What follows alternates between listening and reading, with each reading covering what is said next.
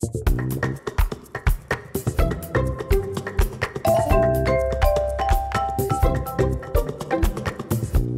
I'm Waterstones Children's Laureate Joseph Coelho, and I love poetry, and I think you can love poetry too.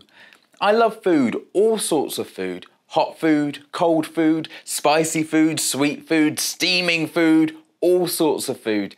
I have a poem all about my favourite foods, and I'm going to read it to you now, and we are then going to create our very own food poems. A little bit of food.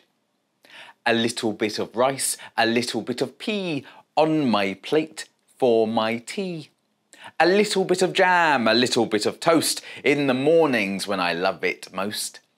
A little bit of banger, a little bit of mash in my belly for a tasty bash. A little bit of curry with a poppadom tastes great, but it burns my tongue.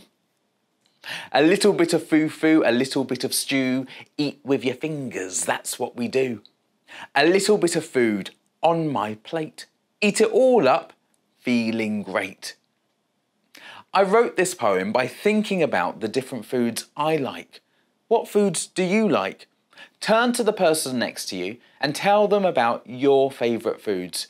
We'll do this for a minute or two, and on the screen you'll see some foods to help give you some ideas. You don't need to write anything down, just have fun chatting about the foods you like. Pause the video now and get chatting. Off you go.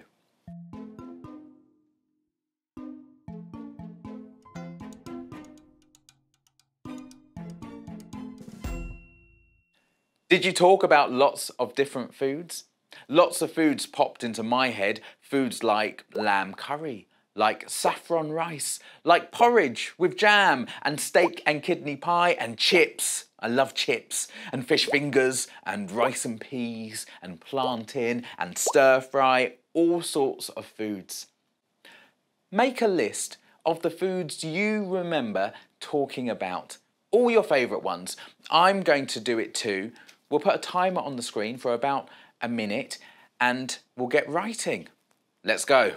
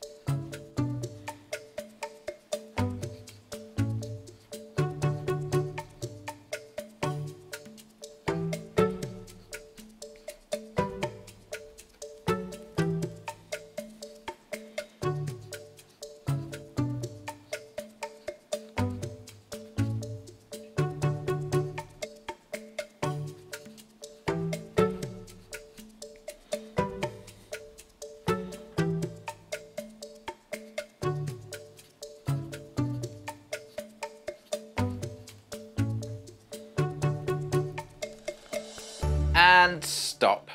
How did you get on? I managed to get down quite a few different kinds of foods.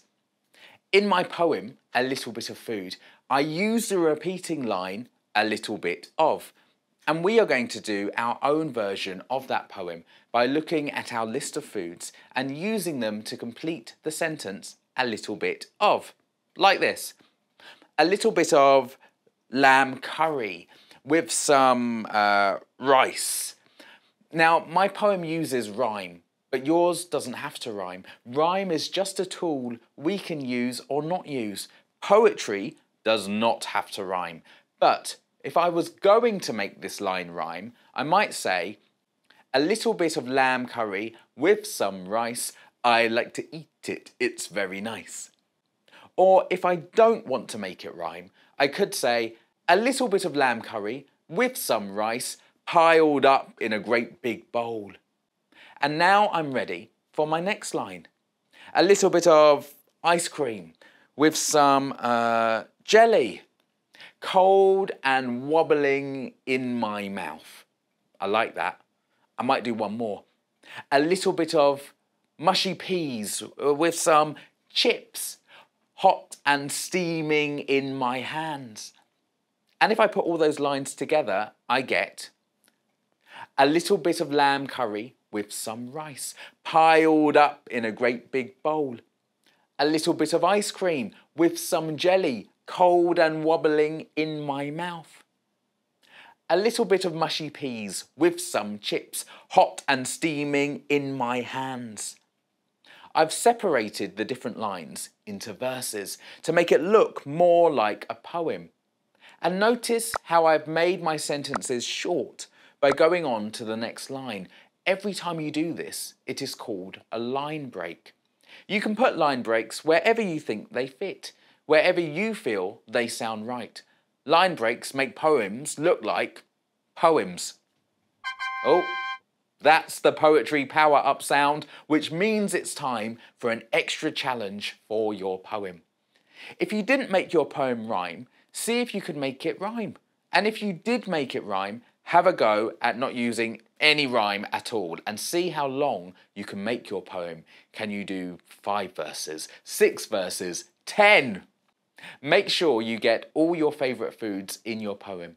And when you're done, maybe you could read it out loud during lunchtime or at home just before dinner.